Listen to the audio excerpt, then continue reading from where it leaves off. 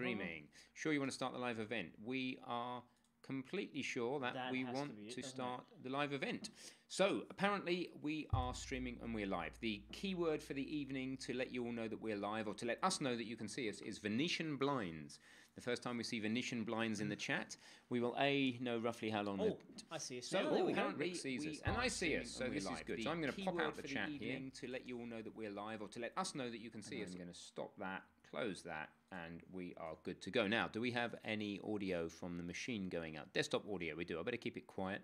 If we need it louder, we can turn that up. So, evening, Venetian blinds. That is a good sign. We have a Zoom meeting, as we have had previously. So if anybody wants to join us on Zoom, then you can join us live here with that link there. And I think I will keep that Zoom link available at the bottom of... In fact, we could even put that in here. Couldn't we? We could. We don't really need it. They're not going to go typing that out. So if you need it, there you go. All right, guys. So welcome. I don't know how many of you are here, but we'll keep an eye on the stream. Rick is here. That's the first thing. Hey, how you doing, guys? What's going on? Actually, physically, like here. Physically, this is not green screen. It's not. This is. Yeah. He's here. He's come from Australia. I'm not photoshopped into the scene. All the way over here. So hit reload on your browsers if it's not working for you. Absolutely. Cool. So we've got a little structure for you, and we're going to be quite fluid as we go. So we're going to welcome you in. We'll spend until about 5 past, next couple of minutes, just welcoming people in, checking everything's working, and generally waffling. Then dive straight into prototype progress. We'll show you how we're done. That sounds good. Then what, Rick? Then we're going to go through the course structure. Have we decided that? We've got lots of ideas on how it's going to go down. I think, yeah, we've got a lot to talk about there. I think pending your approval as an audience, we have decided that. And then we'll be doing questions, and again, people can come in on Zoom if they want to. Yeah, I think you guys can ask questions at any time as well. I'm going to be looking at the text here, so just fire away. And as per always, Ben's typing in how you ask a question. You type QSTN, all in capitals, and a colon, and then we'll see that as we go scanning. I don't see a search option in this window. Control F should do it for you. Oh, there we go. And then you'll find all the questions stick out like Billio. Is that what you say in Australia? Billio? Yeah. We do say Billio, yeah, it's very good. And dingo as well. You say dingoes. Would you say it in that context, or is that completely inappropriate? No. Billio, yeah, it's okay. Dingo? Dingo. Well, dingo you can say whenever you like. I'll put that over there. So if anyone wants to come in on Zoom, do it. All right, guys, so what we're going to do is we'll move into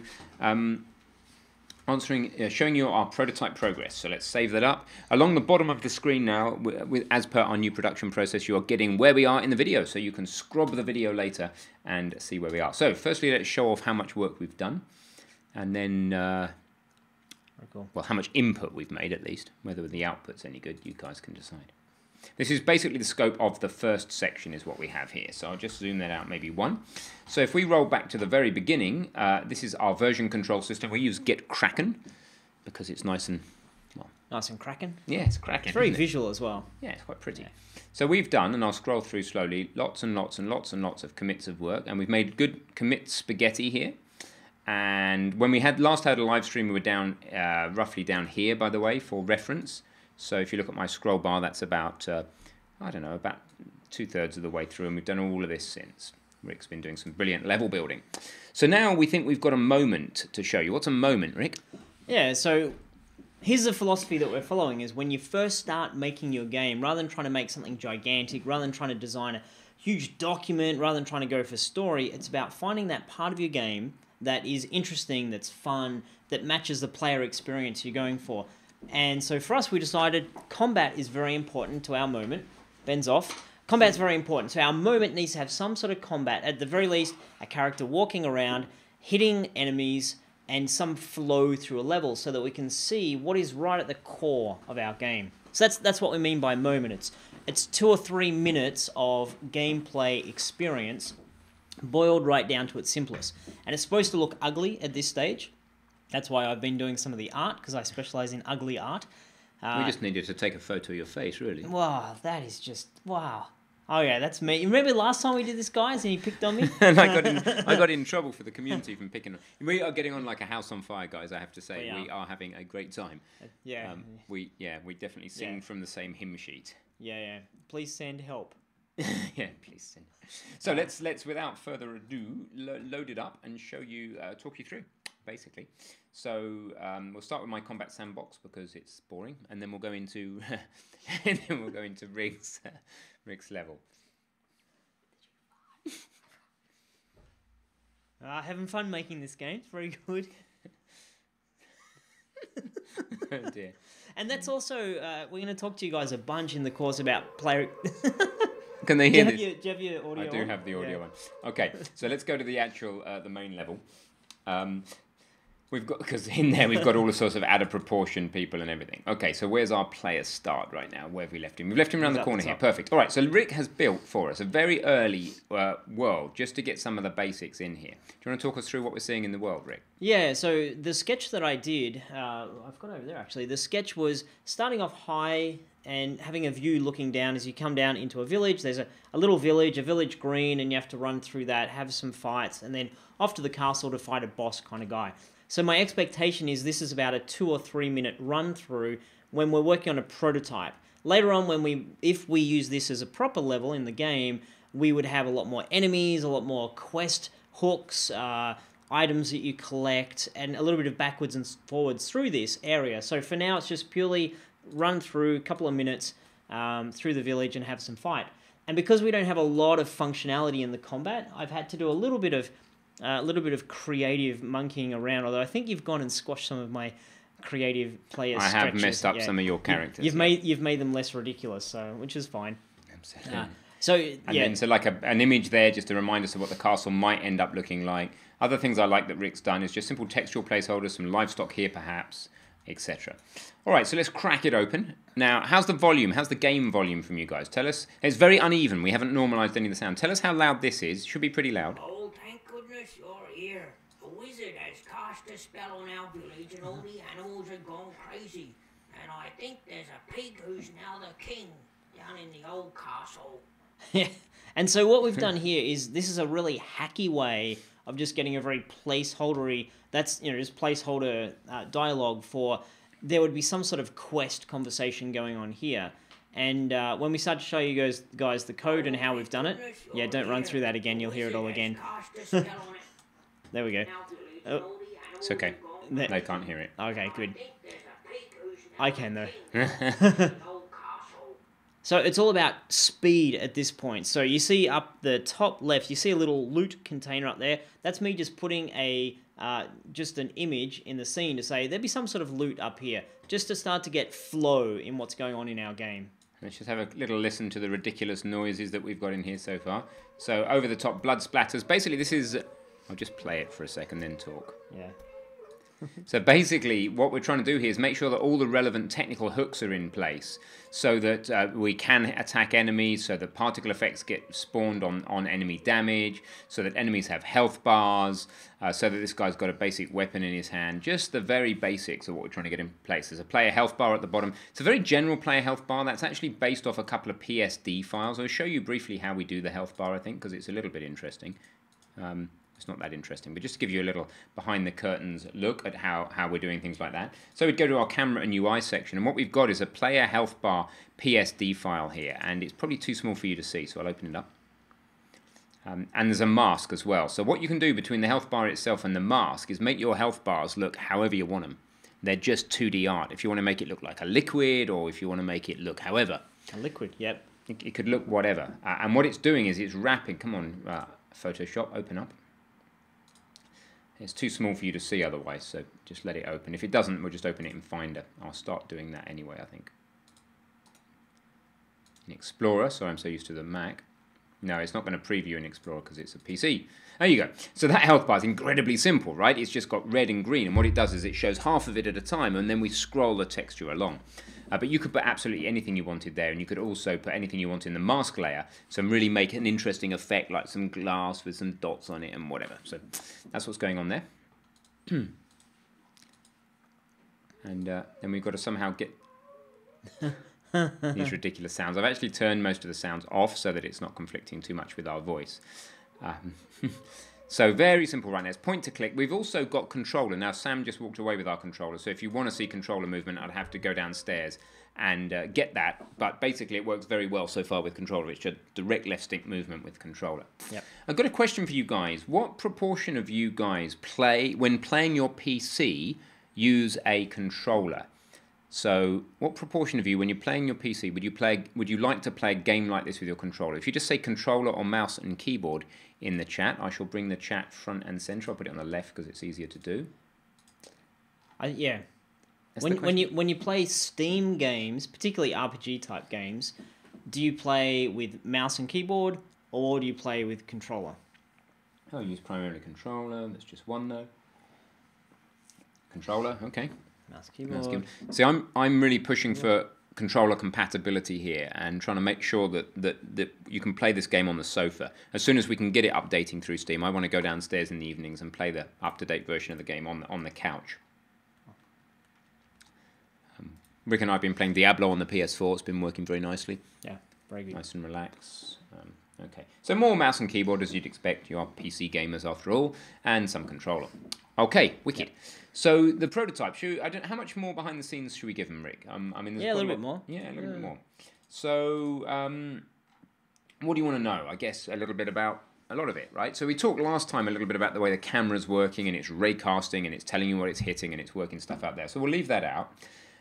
We've got separate levels, so what we're doing here is we're trying to reduce the contention when we're working with other people. So we're trying to make sure that Rick has his level, I have my level, etc. But most of you are working on your own, so we won't bore you with that. I've got a variety of different enemies for now because we haven't got the enemy art style. We've just got big enemies, medium enemies who are fat and distorted, small enemies, and they're all ready to go. Now these enemies have already got quite a lot of stuff on them. Let's just take a look at an enemy here, enemy Houge, which is huge. We have a model child to that so that you can rescale the enemy without messing up things like the UI. We have a UI socket, but that UI socket doesn't actually have, there's no UI here in the editor, you'll notice. What the UI socket has on it is a script and a link to an NPC canvas. And then what we're doing is we're putting all of the enemy UI, the health text, which we've suppressed now, the health bar, the damage points. When you hit people, they actually have a number of points of damage come above their head. I don't know if you noticed that. But all of that is going to go into a single canvas here, which at runtime, the enemy will spawn into his UI socket. So it keeps the editor tidier. Also means that we only have a single NPC canvas to edit for all enemies. Mm-hmm. So that gets around the fact that Unity doesn't have nested prefabs. And then we have a hit particles thing as well, which is where the code is going to go and look for that child and say, I'm going to go and fire off the hit particle effect. And we'll have various other particle effects later. So it gives you an idea what the NPC's like. Any feedback on the NPC, Rick? Yeah, I think what I was thinking about just then when you asked that question was a lot of when we start to make our game, we try to make it big, we try to make it properly. And what the emphasis we've got here at the moment is just get something working. And what's the absolute basic thing we need to do? You have to have an enemy. What's the most basic thing an enemy needs to do? It needs to run towards the player. We could have them just standing there stationary, but that's a bit boring. Run towards the player and attack. So up until I think yesterday, it's just been the player and the enemies just kind of mushing together like that. And it didn't feel very much like a moment. So what we're working towards with this the stage 1 of the prototype is to play and feel like I'm a player and I'm smashing the enemies over the head. They can potentially hurt me, my health goes down, I can hurt them, and I'm trying to get from A to B without dying. And so I think the changes you've made today in terms of having some effect when you hit them, not necessary, not critical in terms of that experience of I just need to kill the enemy, but makes it feel like we're actually killing the enemy. And this is something that I'm sure you guys wrestle with when you're working on your games, is how much of the polish do I do now is important and useful, and how much of the underlying architecture do I do, and how much am I building for long term. And the balance we want to show you guys is to not project too far forward with your game. Just look, I need to get from here to here, in whatever 2 or 3 weeks time, just to architect for that 3-week chunk, and just to create the design for that 3-week chunk, and just to create the amount of, I guess, polish for that 3-week chunk, and not to get accidentally distracted by what am I trying to do way down the road. Absolutely. So, yeah. And Rick's been really instrumental with that to keeping that process on track, it really helps you focus on what's just ahead and make it all feel achievable. So the other sort of things Mikey's been playing with is creating things like these growing mushrooms. These are all animatable mushrooms. You have a blend tree parameter here. So we're going to be showing you two different types of animation. One is rigged animation, skeletal animation, but the other is morph target or blend shape animation. And that's what's going on here, and that's where you just morph between two different sets of vertices, two layouts of vertices. But that's one example, but that doesn't really show it. That just looks like we're scaling the mushrooms. They might grow up as we walk into them.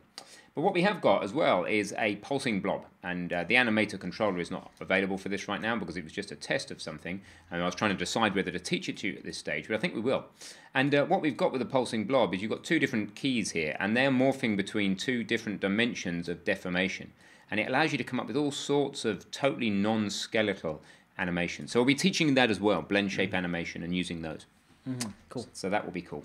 And you guys have probably noticed already, we didn't mention it, but just using a lot of the standard Unity assets, so the Ethan, the character that's running around, as a quick win, let's just drop him in quickly and have him run around. And we're starting to get to the point, we were talking about this today and yesterday, we want to have him swing and hit, but the amount of energy it would take for us, or time it would take for us to actually go and animate Ethan in something that would be ultimately throwaway. So that's why the sword is just kind of doing its thing a little bit held on, but it's not trying to be precise, just sort of to get the feeling across good enough. Yeah, exactly. The sword just sits in Ethan's hand, on his hand bone now, and just moves with his hand bone. So as he runs, it just... that was my son. I'll turn the sound game audio up a little bit because it is funny. So it just sticks with it. And then what we're doing for the moment, but we're going to do this differently, would be probably in the second section of the course, is he just swings that, but we'll get into further animations later. So... crazy sound, crazy effects. We've changed Ethan's default animation systems a fair amount just to make them simpler. So running is a much simpler blend tree between various different states and things. Actually, that's a point for me to ask a question in terms of how many of you guys, this is a yes, no, have you, actually, it's probably a how much have you played around with the animation system in Unity to the extent that Ben was showing you just there. He was looking at Ethan's states. We've gone somewhere else. But just a quick, couple of words or two on how much you've worked on in Unity in the animation system, like a little bit, a lot, a great deal, you know it very well, you don't know it very well at all, just so we get a feel from where you guys are coming from. Because there's a lot of the focus of what we're doing now is the design and the coding, and not so much on the art, but there's a lot of actually just making the character work that you're having to get in there and monkey around with the animation as well. So it's interesting to know how much we stretch that. Yeah, and all humanoid animations in Unity are retargetable, so we can go and get an animation pack for like hack and slash movements off the asset store, and then we can retarget those in for you. So I'm going to assume you guys aren't too au fait with the animator when we start working with this. But his basic states are going to be this: he'll have, he'll be idle unless you tell him to do anything else. So there he is sitting in, and we need to unmaximize. There he is sitting in an idle state here. And then he can move to we're not actually looking at the player right now. There you go. So he'll be running when he's running. Obviously, he can move to attacking, but there'll also be the ability to do a die from any position. So we'll come from any state into a die animation. And we can also allow for multiple idle animations. We're thinking about if he's standing still, he'll kind of scratch his face or do some weird things. Look up certain at the camera. types of maneuvers, maybe a Willy helicopter or something. Something like that, yeah. And he'll be doing fine, right? Yeah. So we're doing lots of stuff where we randomize sounds. So you already saw before that we have a load of different things he may say at the beginning of the game, a load of things he may say on death, and now he has snonk sounds. Snonk is a word Rick came up with instead of damage. I have no idea why. Didn't you come up with snonk? I think it was your word. I see, okay. Yeah, so it's pretty original. Yeah. So that's that. So I think I would just ask any questions on the prototype, but this is close to the scope of the end of the first section, which will probably be the actual first section of the course. We'll talk about the course structure in a minute. In terms of this feedback, the structure that's going to be next. We're currently talking about. So probably the first few hours of the course, right? Yeah, the first few hours of the course will be that. Guys, what are your questions on the course structure? Will we be importing animations from Blender? First question I see here. Yes. Yeah, good one. Good answer. Yeah. A lot of these animations are effectively created in Blender. We'll be able to deal with both read-only and non-read-only animations. If we look at this player here, you see that a lot of these came with Unity. They're read-only because they come from an external package. All these animation keys here can't be changed in Unity. And then we'll also be dealing with animations that we have crafted or changed in Unity. So yes, we will be dealing with a whole workflow of importing assets with animations. Good question, that man. And I don't know if anybody's on Zoom yet. I could have a look. Don't think we need this window open anymore. I could tidy up my screen. But anybody here on Zoom? No, not yet. If you want to join, then you're welcome to. We can repost the join link if you want. Here it is. I'll go post it in the chat. Next question on the prototype.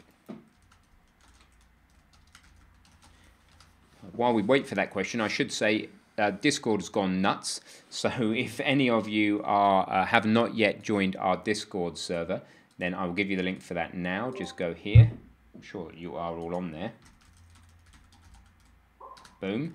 And then this is Discord. And if we go into the lounge, for example, it's nearly 700 people online, making it one of the busiest gaming live chat servers around. So awesome. Thank you for your support on that. That's Discord. All right. Back to the meeting in Zoom, just in case anybody wants to join. I don't know where it is. Where's it gone? There it is. There's nobody on Zoom. All right. Any other questions on the prototype before we start talking about how we're going to teach the course?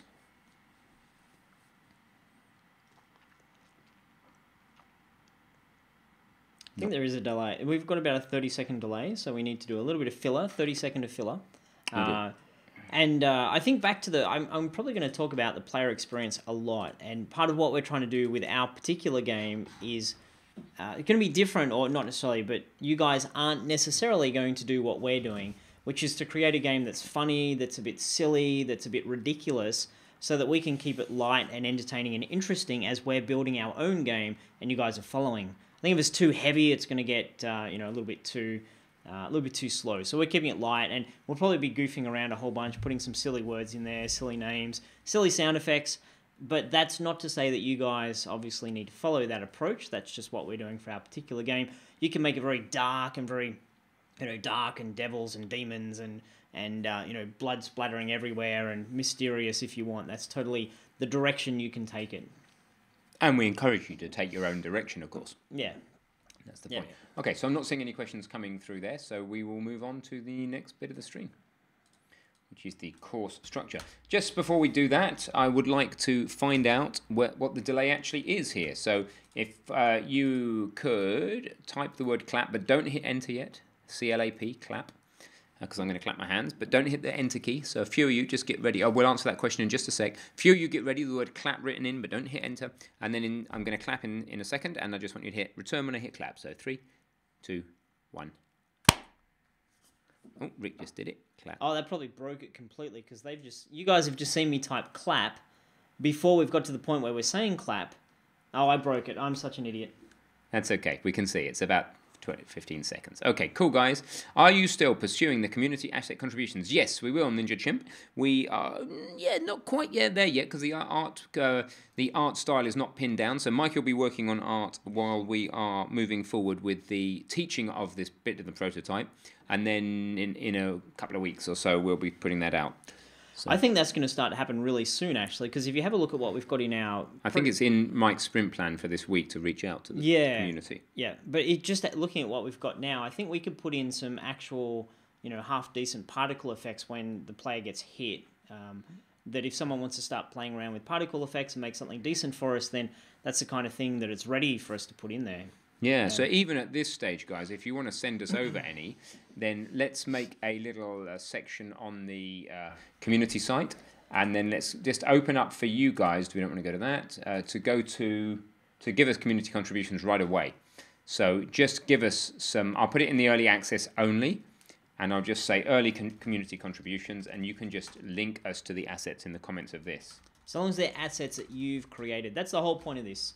If you want to create something and have it feature in a game and in the course as well, then this is the place to do it. Don't go and get an asset pack. Don't give us a link to this is a really cool mod that we might want to check out, or a really cool site. It's just purely something that you yourself have worked on and created. And as we go, because you're in the early access area, you can see a lot more of what we're trying to do. If you want to go and have a look in the GDD, I think a lot of you guys have already poked your head in there and had a look. Also, the art design document. So GDD is game design document, the art design document. Have a look in there and give us some ideas, your thoughts, your feedback, and just any contribution you want to make at the moment. It's really cool because we're making this game together. I think the end product is going to be a big mush of everyone's ideas to create something that's really cool. Yeah, very, very well designed and clearly directed mush, though, of course. Yes. Good tasting mush. Absolutely good mush. Okay, cool. So let's move on to the course structure. So what we've decided to do is make one course. Not to focus too much on asset creation, because that's not really what it's about. It's not what the Kickstarter talked about, but to focus on the two main things, which is development and design. And Rick and I are just simply going to work together on the same course. We are going to teach it in a standard way where we use a repository to keep track of the course. So if you look at, for example, I don't know, a Bull Cow game over in the Unreal course, it is literally the repository that you guys have access to is just like lecture after lecture after lecture, and we just go through step by step. So what we've got in terms of our current, all this is just a prototype, and we will start right back here. In fact, we've already got the branch called course, and we will start building it in front of your eyes from scratch. You'll see the entirety of our game come together in strict order, in chronological order. But we will, of course, be pulling a bunch of here's that's something we made earlier in, where we think it's not a benefit to you in terms of learning how to make an RPG to do that thing. Yeah. But we will be a step by step, nothing missed. Controlled by version control type of course. So. I'm pretty interested as well in terms of how many of you guys have actually started working on your RPG. How many of you are coming into this completely fresh, waiting for us to get started? And I know a lot of you are saying, when are you going to get started? When are we going to start seeing the course? So if you're in the camp of, I'm just waiting, I haven't done any RPG things yet, then let us know that. Just type it in. Nothing yet. But if you've started to think about your game, if you've designed something, if you've written up some ideas, if you've created something, if you've already been working on an RPG for a year and you're looking for us to give you some extra input on that, then just let us know. What stage are you at? How much have you done already in terms of an RPG? That'd be really useful for us to know in terms of the conversation we're talking to you guys about. Oh, Teapot, you're killing us with your waiting. I'm sorry, I'm sorry about the slight delay here, but it's not too huge. We've done a lot. What happens is when we've done a lot of prototyping like this, just like with the Unreal course, then suddenly the gates open and all the teaching comes out. Writing some dialogue, good idea. Nothing programmed. Written concepts and idea. Designed art and character. Cool. Sketches on paper. All right, so you guys are looking forward to just getting into the course. We will start shipping course content and recording course content next week. So we will wait until we get to at least half an hour before we put it through Unity certification, then we'll get it out to you. So the intention is to get you guys a basic beginnings of the course, just probably less than an hour of content, but enough for you to get started by the end of next week, and then you will be able to just follow along with us as we produce the course, which we'll be doing pretty fast after that. Cool. And yeah, it looks like a lot of you are saying waiting, done a little bit of thinking. So what I want you to think about, here's a challenge for you, an action between now and the course going live, is to think about what sort of RPG are you making. So is it going to be third person the way we're doing with the fixed camera? Are you going to have a movable camera? We'll show you how to do that, even if that's not in our game. And what's the experience you're going for? How do you want people to feel when they're playing it? Is it going to be, intense? Is it going to be very fun and friendly? Is it going to be bubbly? Are you going to make it, 1,000 different skills and abilities that you want players to learn? So start thinking about that at this point. If you already know, feel free to chat it away to us and give us a bit of a summary on what your game is going to be. But by the time the course drops, that'd be a good thing for you guys to have clear in your head. This is the kind of vibe that I want from my game. Yeah, of course, Rick will be taking you through all that because it's going to be a step-by-step course. Yeah. But if you can, your early access, we want you ahead of the game in terms of knowing what the game's going to be. We have already had your input and your kind of approval for this type of idea, and as it moves forward, we'll start to be getting your feedback and approval on the pedagogy, which is the technical term for teaching of it. Mm-hmm. So, wonderful. Cool. Mm-hmm. So, World of Warcraft. Mm-hmm. Yeah, okay, cool. So not too much more to say on the course. It's going to be a single course on an intermediate level course on how to make an RPG. And we'll be teaching intermediate stuff across the board. Intermediate Unity, intermediate C#, intermediate game design, etc. Yep. Cool. All right, so let's just see what type of stuff they've got coming. Hack and slash, nothing yet. Okay. Well, the whole process will be there. A large part of the early stuff will be, how do we even decide where to start? Yeah. And Rick's going to be working through with you. Okay, so how are we doing for time? Let's have a little look at the watch. Really well. Half an hour. We've only done half an hour. So this might end up being a bit of a quicker update than previously because we have somewhat less to say, although we've been busy doing a lot. So any technical questions that you're really wondering now, are you going to cover this or how have you done that in the prototype? That would be a good question because particularly how have you done that in the prototype type of thing would be really good to help us to understand where your questions and concerns are and help us pace ourselves when it comes to teaching you. So that'd be cool. Question. Ninja Chimp Studios, who I think holds the record for most questions that I've seen asked. I think so. Although, no, sorry, Steve got in there first. Question. Will the first lectures be more jump in, hands-on, build the game, or more about setting up design? That's a good question, and something that I think we've talked a lot about. From our point of view, it needs to be both. Hold on, before we answer, should we... Sorry to interrupt. Yep. Should we ask them what... Steve, what's the intention behind that? In fact, what as a whole is your intention behind that? Just reply with jump in or set up and design. I mean, what would you prefer we started with? We've got a strong idea as to what people prefer, but it may be wrong. So do you want us to sit and talk about the design, etc., and to get you all set up initially, or do you want us to be diving in as early as possible into the engine and then mixing the other stuff in? Let me know. Yeah, there's probably a good... Everyone can comment on that as well, I think. Yeah. Okay, so in the meanwhile, while we wait for their comments to come back on how they'd like us to start, we're going to cover cinematic in-game, in-engine cutscenes. Probably not, because we're not planning on a lot of loading times being necessary here.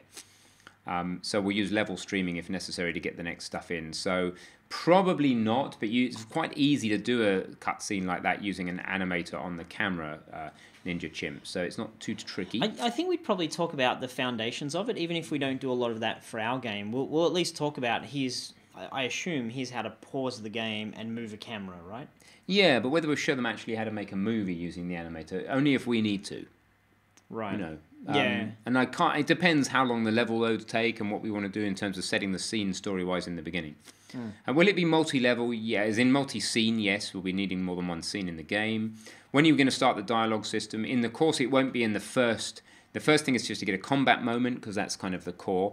Probably second or third section, we'll get to that. Are we going to introduce game programming patterns? I've got the book right there on the shelf. Yes, as necessary. We don't obsess about patterns, but we will bring them in and talk about them as we need to. Okay, jump in, more design. My preference is jumping in, set up and design. Set up summary at most, then jump in. Seem to be the jump in method, jump in, set up and design before jump in. Okay, so what we're planning on doing is jumping in, but also weaving the design in from very, very early on. So the lectures would go something like, welcome to the course, this is how to use it, this is your orientation, this is how to get the most out of it, this is where to ask your questions, then straight away into, all right, what's the one-page game design document, which Rick will go through with you. And then Rick will talk to you a little bit about where you even start with a game like this, and that is what? There's the moment, which we've talked about before. And he'll define what that means, and then we'll go, well, look, if you're going to start making a moment, let's start getting in there and thinking about what that means. So you will get into actually building the basics of that moment, the basics of a third-person scene, etc. And then as we go, we'll start to go back to the design documents and flesh them out into 10 pages and then larger. And basically jump back and forth between design and doing as necessary, so that the doing can influence the design, and then the design can influence the doing. And that it's not trying to filter just down from the top. Oh, will it be multi-level physically? Enterable buildings where roofs are invisible. Yes, we will have some of that stuff, absolutely. We will have enterable buildings, and we will have that type of thing. Yeah, Mikey's already got a dungeon test level. He started to look at how dungeons It's not actually an internal dungeon yet, but he started to put together platforms and dungeon work tiles, starting to look at how the modular world will work. So, yeah, absolutely. So, where's the questions? Not there. I'm going for point and click movement, then jump into raycasting and nav mesh. Yeah, exactly. So, you know, the player clicking, and then how do you tell the player to go to that point? And we're not using any pathfinding on the player, by the way, because you just don't need it, we've discovered. There's a lot of issues when you start getting the player to pathfind to where you've clicked. And the reality is you just don't need it. If I want to go from, say, here to round this corner, if I click and he runs, he'll stop. He won't continue to do this later. At the moment, this doesn't matter for our early combat demo. We will prevent him from continually running into things like that. But what we don't need to do is allow him to navigate himself around it. NPCs, however, do need to navigate around things because that's how they've got no intelligence to drive them otherwise. So there is a navigation mesh. It's all the blue stuff you see here. But we're not planning on having the player use it at the moment, unless we find in gameplay later that we need it. But it just doesn't seem to be necessary. That is an unknown, I think. And Yeah, this is something. This is something at this early stage. If we spend too much time pondering that and worrying about that, then we'll get stuck on it. I can see we might need to do some pathfinding. Just the example you had there. If there's a small edge and you can't walk around the side of it, it's going to feel a little bit unfriendly. So really, it's once we put the game or the prototype in front of people and they're clicking around. If people get stuck and get stuck and get stuck, we won't have a choice. We'll need to do it, and that's a lot of us trying to show you guys as well. Don't design your game too heavily up front. Just get it in there, get it working, get something people can play with, and then respond to player feedback so that you're making a strong game for the player, not just what you think is kind of cool in your head. Yeah, exactly. A huge amount of this will be about trying to help you to manage what you're thinking about and to focus on what matters. Now, Brian, in answer to your question about why not on the player, a couple of good reasons. One is that when you start thinking about clicking on a place on the map and then having the player move to within range of an enemy, what does that mean? So if I'm here and I want to click and... Let me just turn that down. And I want to click down. If I click down there, for him to head towards it makes sense. But if I was to click somewhere where you've got to take a really strange route and he starts running like backwards, then he can end up needing to go off screen, off the current screen, to get to where you've asked him to go to, which we were seeing in my combat demo. So there's a geometry in my combat demo, which you can get rid of through level design, but we don't want to have to get rid of it through level design. So the classic example before was if I was to click here now, up here on this brown, would we really want him to run around the edge here and go off screen to get there? That feels weird, and it gets rid of the whole aspect of exploration where you navigate your own guy around the world. So then you can write code, and I have got it in the history there. You can look at it on GitHub. That actually says, well, let's look at the navigation points between where we are and where we're saying we want to get to. And if any of those go off screen, then don't bother trying to navigate. But then you've got this kind of really cut down navigation system, which starts to feel a little bit odd. And you start to quite quickly say, why do we even bother with a navigation system? You've also got the whole idea of what is the distance between me and the enemy. Are we talking about the straight line distance? Are we talking about the navigation distance? So that confuses things. And for example, if I'm standing here, like where I'm wiggling my mouse, and I want to go to here, then there's a part navigation distance is a long way. The straight line distance is very short, and you also got slope distances to think about. So it makes it a lot more complicated when it comes to getting in range of an enemy. And finally, the controller. The game is also wanting to be very, very compatible with direct control. And you click a button, you go into direct control mode. If you've got pathfinding, you're obviously going to have to disable that when you're in direct control mode. And if we start using good pathfinding too much, it's going to affect the gameplay balance between somebody playing on a keyboard and somebody playing on a controller. And I don't see any need for it yet. We may need it. We might just do some basic avoidance that can just go around little lumps without a full pathfinding algorithm. Yep. So we'll see. But starting as simple as possible, that's the point.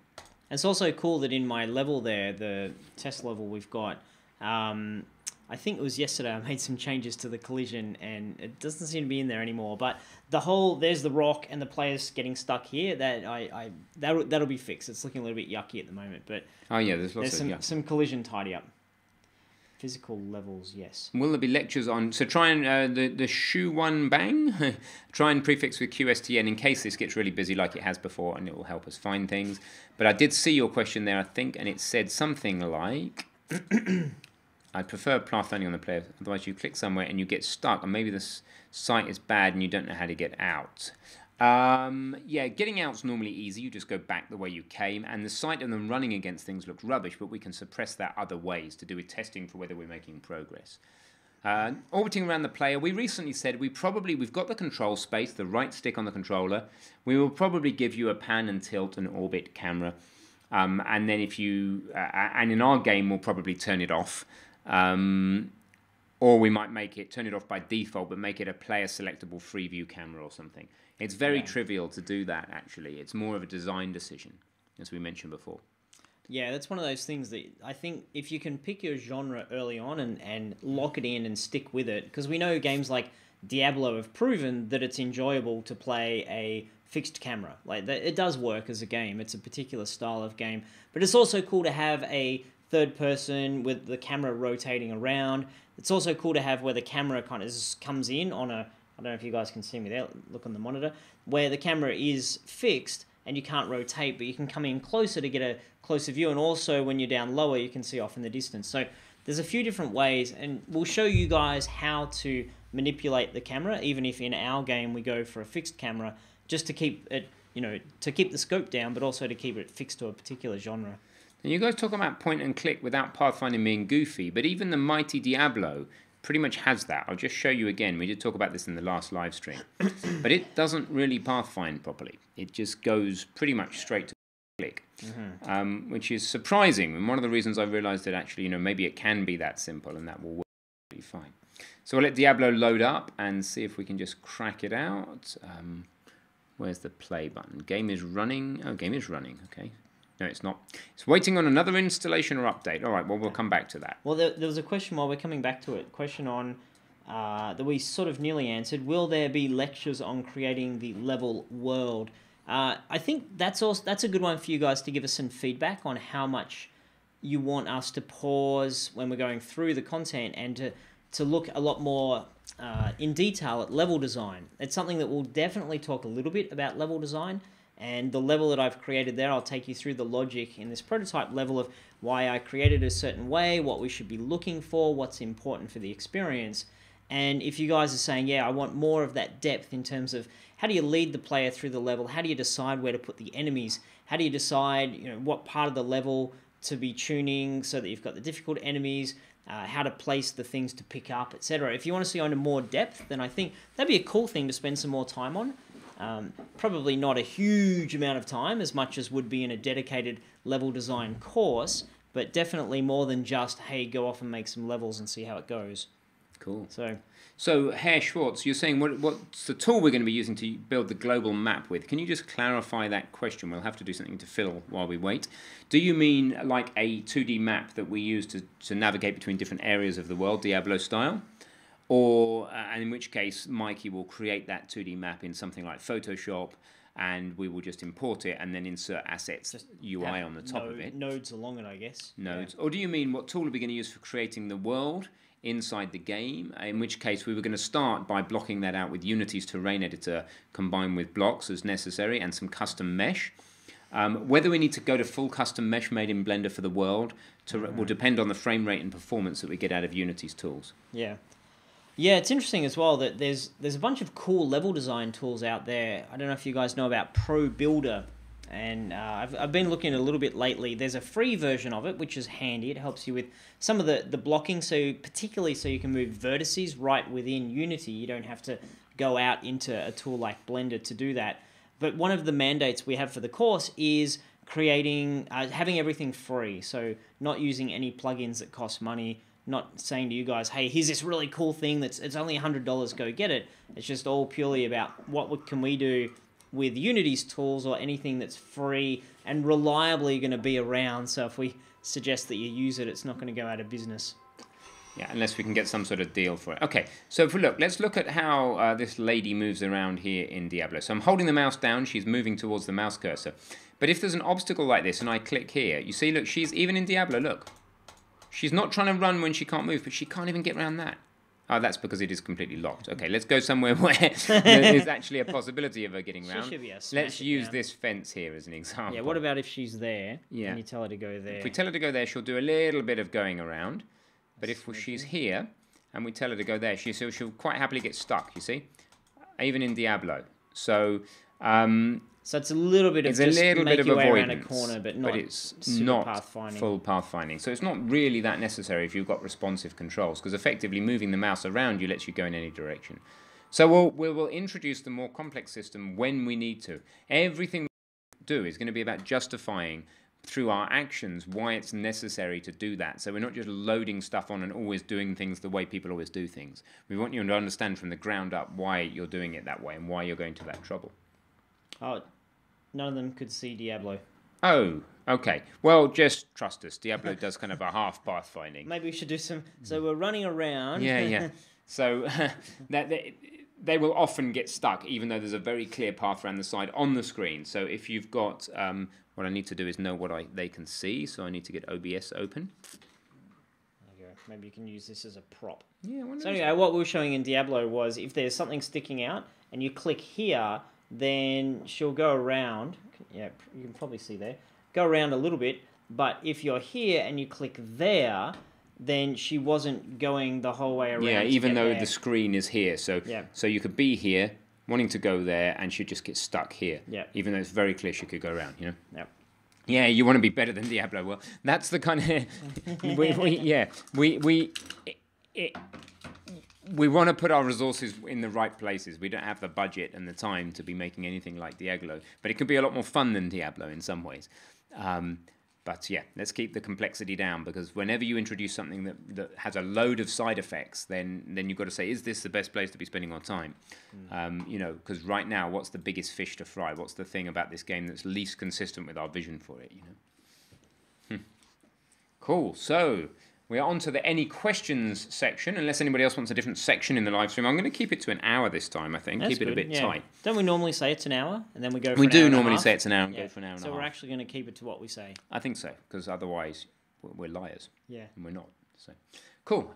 Other questions, guys, about RP? I'm really looking forward to getting into teaching you this. It's a really hard one to work out at what level to teach and at what level to make the game. RPGs are one of the most complicated types of games, and we're taking on not only making one of the most complicated types of games and putting it on the asset store, but teaching it at the same time, which is kind of two businesses in one. But if anybody can do it, we can do it, so you're in good hands. Of course, just to let you know who's doing what, by the way, in fact, I'll put this in as a 3B briefly. Is it? No, it's not worth it. I am going to be focused on doing the development and teaching the development. Rick is going to be focused on all the level design and game design and particle systems and a lot of the story writing and doing all of that and teaching you that in Unity, in Engine. Mikey's going to take a back seat. He's focusing on his assets course, which is coming out in about a week. And he's going to be doing all the art and managing the community, but not actually teaching content. That's the plan at the moment. Sam is focused on other courses and on internal work for ourselves. So like he's focused on Unreal. So a good question here, is the ability system part of the core combat system, or does this follow later? I'd say yes, it's part of core combat, but it's not going to be part of section 1 of the course.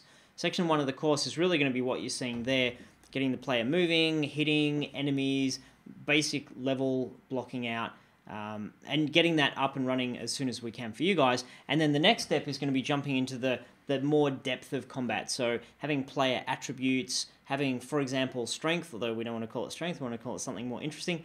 Strength impacting players' damage, so low strength means a little bit less damage, higher strength means more damage, and showing you guys that system, getting some more complexity around the enemies and around the way the player attacks. So really digging into making combat richer and deeper.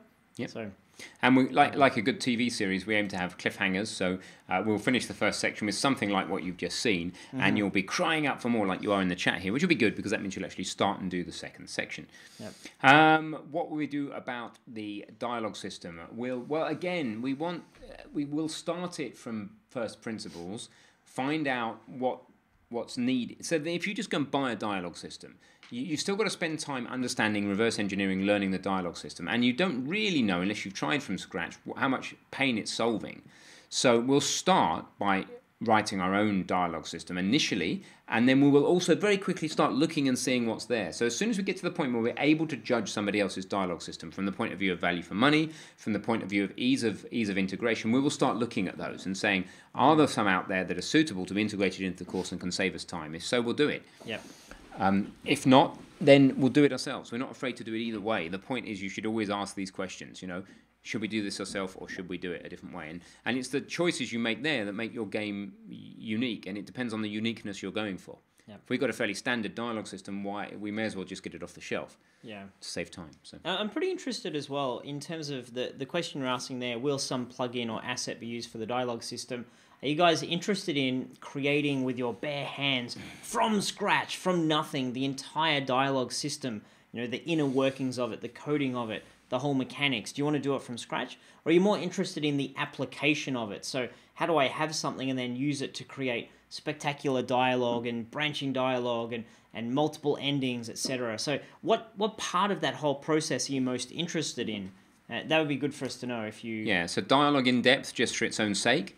So dialogue from first principles, because you want to know that. Or the dialogue system, yeah. Or dialogue off the shelf because you're more interested in just implementing it. Yeah.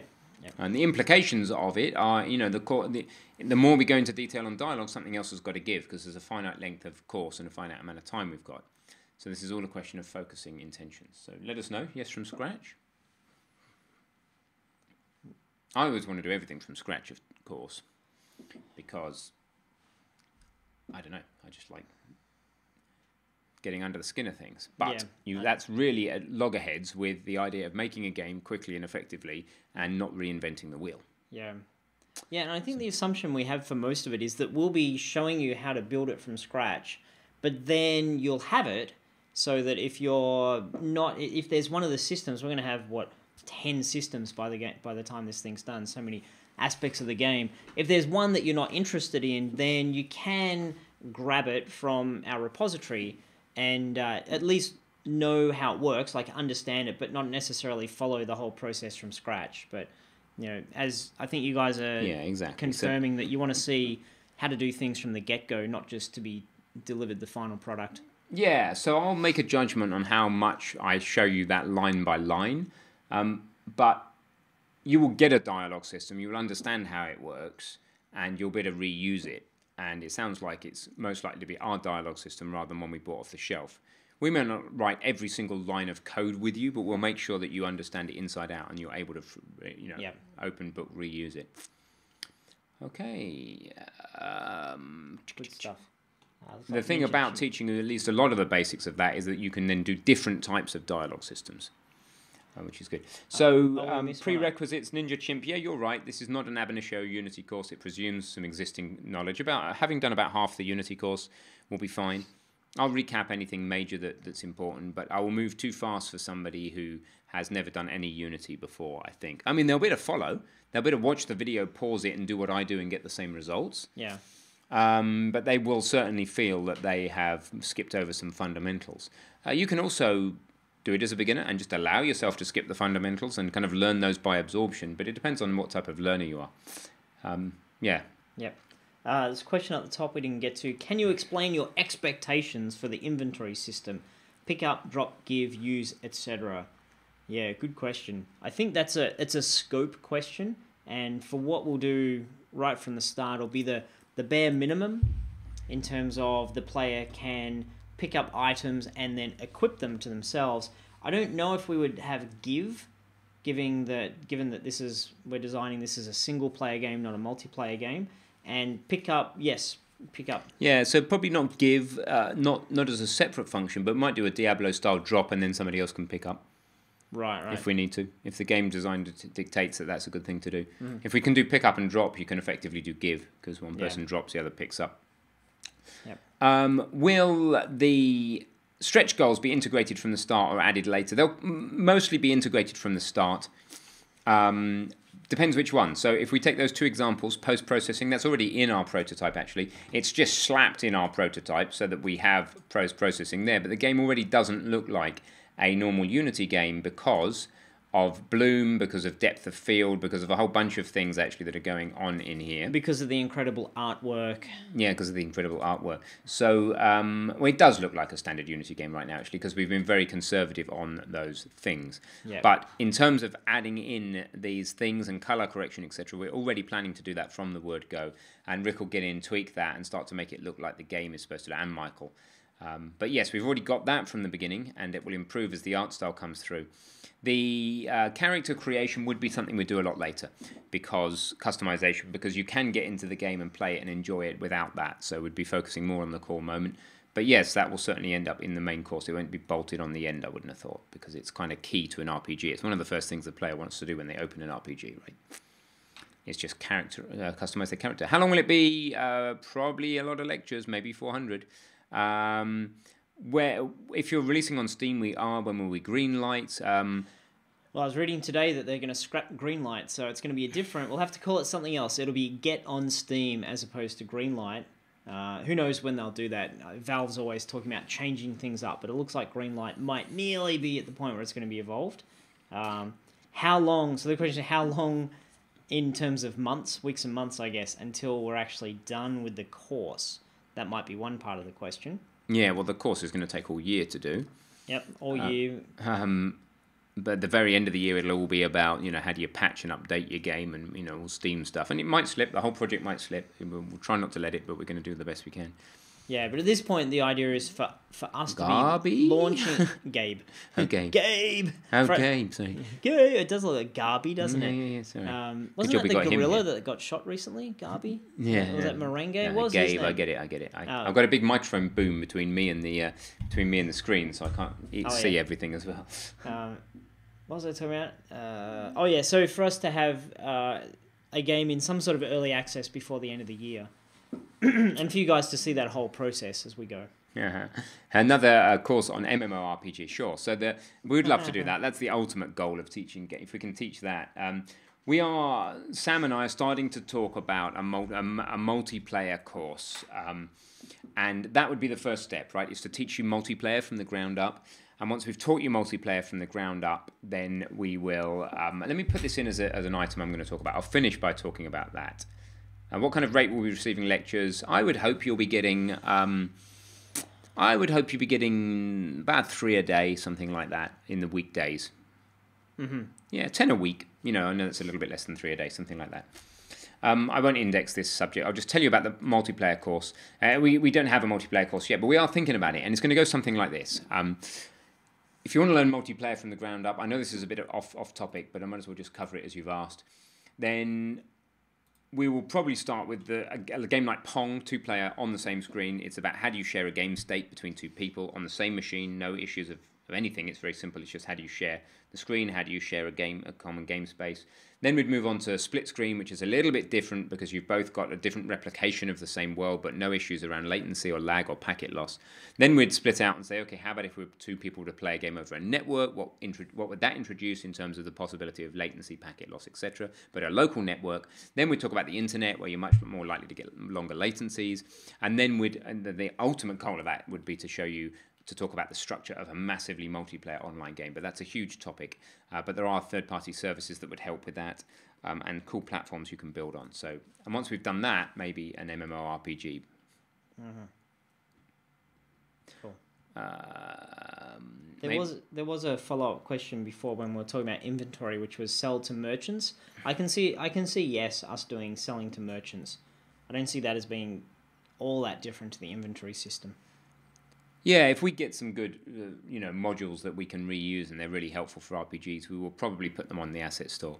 Or maybe one. They're talking about in-game merchants. Oh, in-game merchants. Going to a shop. I was answering a different question. Well, I think Bryant's asking about shop. Maybe he's talking about merchants taking it. No, sorry. I thought he was. Yeah. But yes, also, if we make a really useful pack, we'll put it on the stock. But in-game merchants, probably we've got to have one of those. We've already mentioned that. It's got to be there. I think if you've got inventory and you're able to pick up things and equip things and drop things, then dropping and selling, it's pretty similar. It's just... You've got to better go sell your swag. Yeah.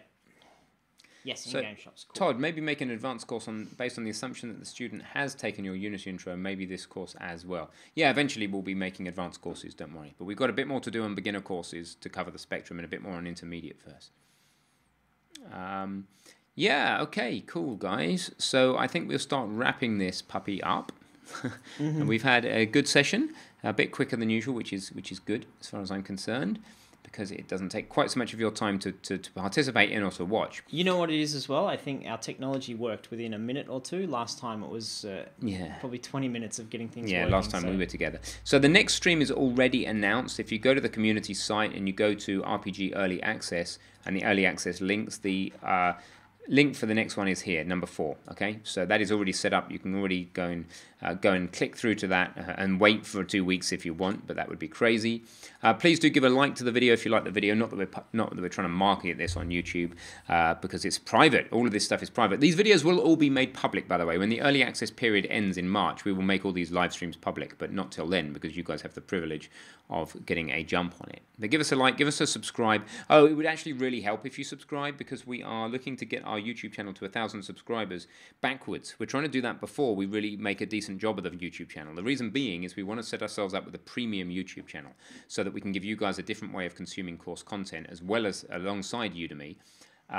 But to make a premium channel, we've got to have 1,000 subscribers. So if you could just scrape the barrel and get all your mates to just subscribe to the GameDev.tv YouTube channel, then that would be really cool. And then we will get to 1,000. When we get to 1,000, we will start putting course content on there, including the RPG, which will be cool.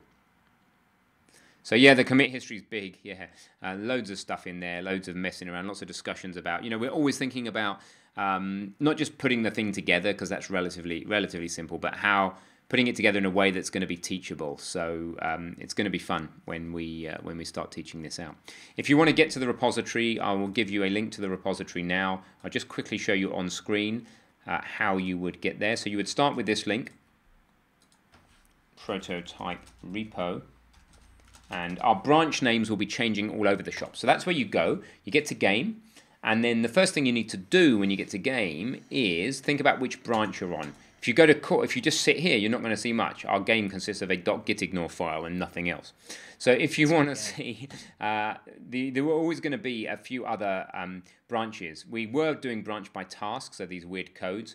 It's probably going to just change to name. So if you want to see where I'm up to, you go Ben. And I will always be the one who does the major merges, so that will tend to be the one you want to be looking at. You could also look at Rick, Al, Michael. Those branches will give you a very similar history. If we look at Get Kraken, and you look where we are now, Ben's here, Rick's here, so their history is almost identical. Michael, when we change the name, will be just not too far behind. So generally look at mine, and that will tell you where we are. Or just go and pull the repository into Get Kraken or similar, and we'll be showing you how to do that in the course. The course will have version control all the way through it. When Rick and I use version control, we will both be talking you through it. I'll be talking you through it in a slightly more developer-y, technical way, and Rick will be trying to relate it to you, for those of you who are less technical, in a way that you can understand, just like I'm. So we'll use different terminology, kind of purposefully, but we'll also try and align and use the right words for things like commit and pull and push. So there was a question we missed from Kenneth. How much will be dedicated to the process around making the RPG game beside the coding? And I think you're asking there about the project management side of things, not just the design process of things. So I think we're going to be talking about that throughout and splashing it in. It's not going to be a full-on, let's take you from start to finish of how to be a project manager and how to manage a team or how to work together, but you'll see Ben and I working together. I think that'll be a fairly obvious part of the course itself.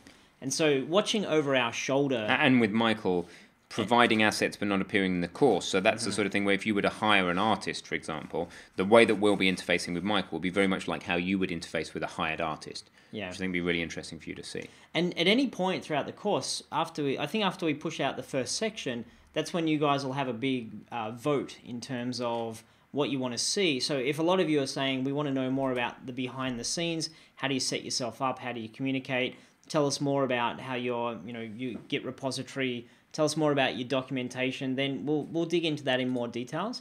But at the very least, you're going to see how we do our documents with our Google Docs system, how we share our code and how we work on the project Ben's looking at here at the moment. And you'll see how we communicate, which has normally been giving me crap and then me giving him crap. So you'll be right in the driver's seat to see how that works. So most of it you'll be absorbing through osmosis and able to ask us any questions you've got as we go. Cool. Todd, I think you're asking about how do you do it. Just ignore the end append stuff. That was a plugin I was trying.